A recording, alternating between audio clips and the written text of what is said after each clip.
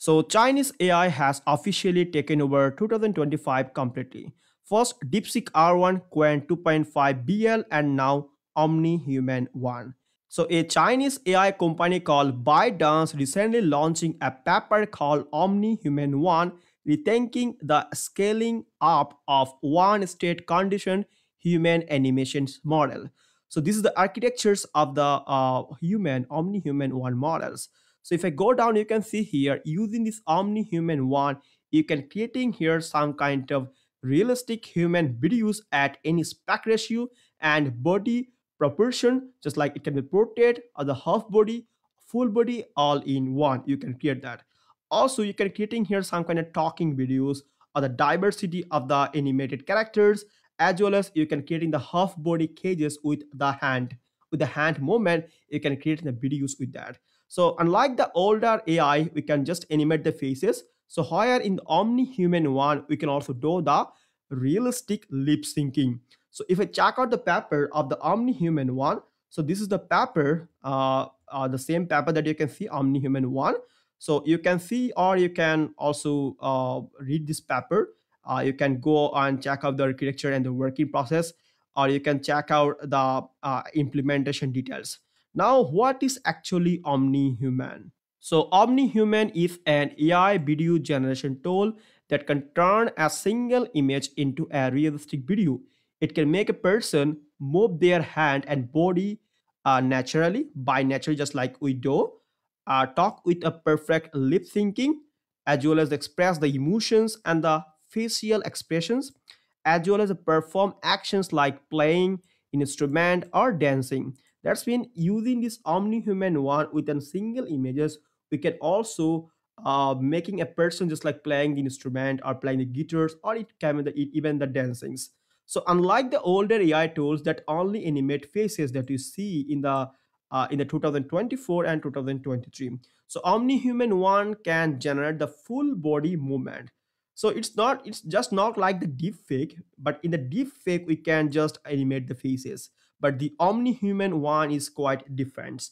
So how does it actually work? So OmniHuman-1 takes the two input. One is called the a human images, I mean a photo of a person. It can be the me also, or it can be the Tony Stark, or it can be the Donald Trump. Okay. So second one is called the motion signal. It's the most important one. We can pass in here the audio, we can pass here video, or both audio and video, as well as we can pass in here the pose. Okay, I mean gesture of the hands.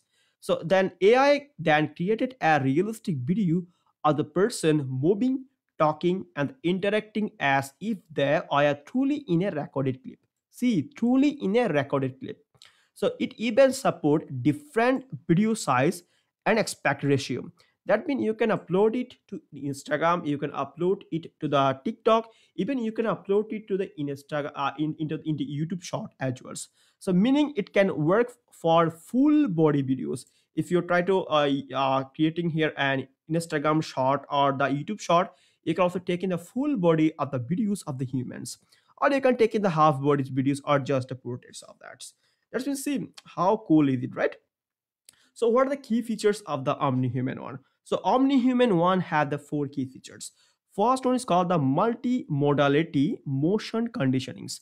So in the case of multi-modality, it will combine the images and the motion signal. So image means nothing but the image of the person, and motion signal is nothing but the audio and the video. Like audio and video to create the realistic videos. Okay, that's called the multi-modality. That's been we passing here the images, audio, and the video. Then second one, most important one is called realistic lip sync, which is really very tough in the case of deep learning, in the case of the AI. Okay, so OmniHuman precisely match the lip movement and the gesture to speech or musics, making the avatar feel like nature. If I see the paper, this one I am unable to play this one. Why are you playing these songs?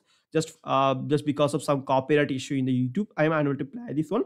But when you see this one, the lip syncing is just like the 90 to 90 up percent. I mean 99 95% accurately it will try to predict them. Okay, so it's really cool. You can check out the videos from here, then you can understand what actually happening here in the case of Yeah, you can watching this video as well. It's quite viral of the Albert Einstein's. Okay, so you can do the realistic lip syncing. The fourth one is called versatility across the format. That's mean we can generate the videos in different aspect ratio for the Instagram, for the TikTok, for any kind of social medias, just like Facebook's. The fourth one is called high quality output, and the output quality is obviously high quality. You can getting here the 4K quality as well. So OmniHuman generate the photorealistic video with accurate facial expression. The most important, accurate facial expressions, then gestures and the synchronizations. It's really it can even animate the cartoon. If I see that, you can see it can even animate the cartoon. It can also even animate this cartoon picture into some realistic lip syncing. Quite good, right? So making it suitable for creating application like animated movies or the interacting gaming. So you can also watch some kind of animated movies, okay, as well as some cartoon just like the Motu Patlu, like that. So it will create this one with the lip sync, correct lip syncing. Okay, most important one. Now let's see what are the architectures and the working process of the OmniHuman one. So I just taking this picture from the paper. So if I go on the paper, this is the paper. So in the paper, you can see that it will try to give it here some kind of thing just called video generations. Then the method you can read out on from here. So I'm just taking this from here. So in the case of architecture, we see that we have two pairs in the frame of the actually OmniHuman. The first one is called the OmniHuman model. Second one is called the Omni condition training. So this OmniHuman model actually is which one is based on DIT architecture. So DIT is nothing but called the diffusion transformer. See, diffusion transformer. यहाँ पे भी transformer है यहाँ पे. So the second one is called the omni condition trainings. So in this omni human model, the architectures and support the simultaneous condition with multiple modality, including text, images, audio, and the poses. And second one is called the training processes. So let's understand about the OmniHuman-1 models. So in the OmniHuman model, this is the core model that generates the human videos. So it supports the multiple input modality, including the text, images, audios, and the poses. So in here, they're actually using here two things. One is called the transformer block. Another one is called the frame level features. So if I see the transformer block, this block process the input like text, images, noises, and poses to generate the frame level features. So in the frame level features, the features are used to create the realistic video frames with accurate synchronizations of the movement, gesture, and the expressions. That's mean in the case of OmniHuman model, they're actually using here two things. One is called the transformer block, another one is called the frame level features. So in the case of omni condition training strategy, it actually involving here some progressive the multi-stage training based on the motion related external conditions. The first one is called the training is divided into stages. If I see the architecture again, it will divide it into some kind of stages. Stage number 0, stage number 1, 2, 3 as well. That's mean it will divide it into some kind of stages, just like for the texting to images or text to images plus audio, etc. So this approaches will allow the model to scale the effectively with the mixed data and overcome the challenges related to the data scarcity. So let's see the omni condition training strategy. So in here, it will broken down into some four steps. The first step is called the input modality. So you know that input modality is nothing but mean four things: text, image, audio, and the poses. So it is taking accepting here multiple types of input, just like the text is nothing but the description of instruction for the desired output. Then it's nothing but an image, and single image of person can be portrayed half body or the full body.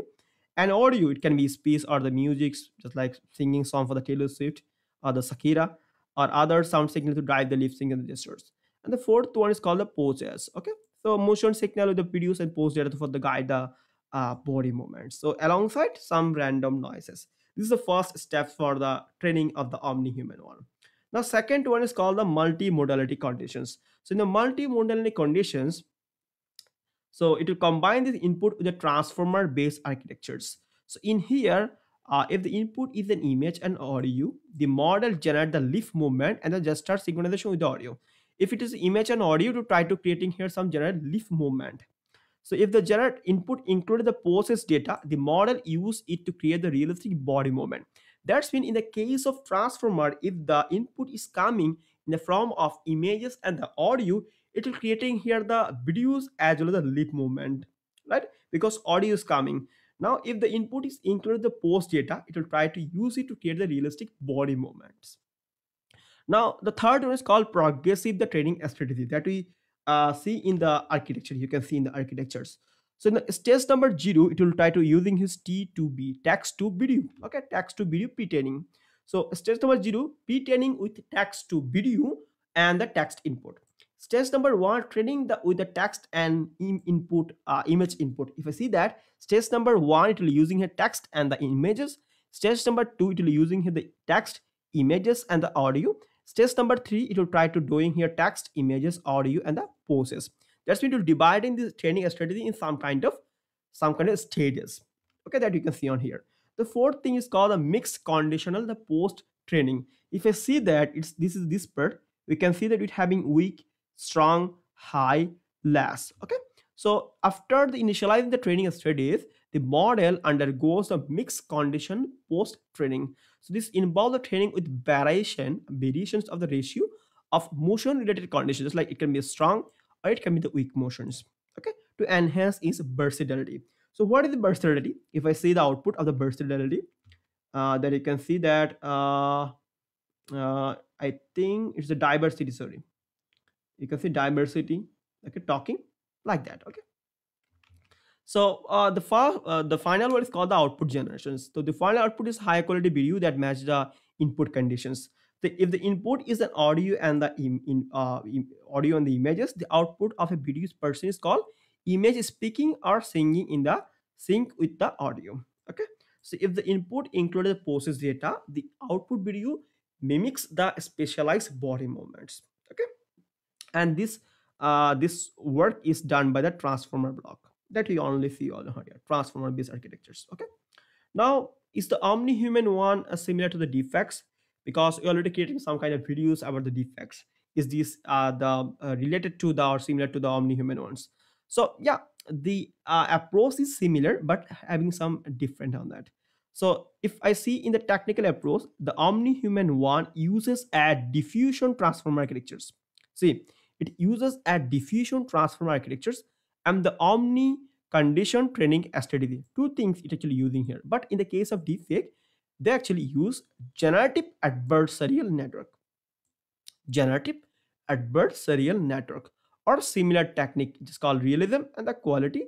If I see the realism, the quality.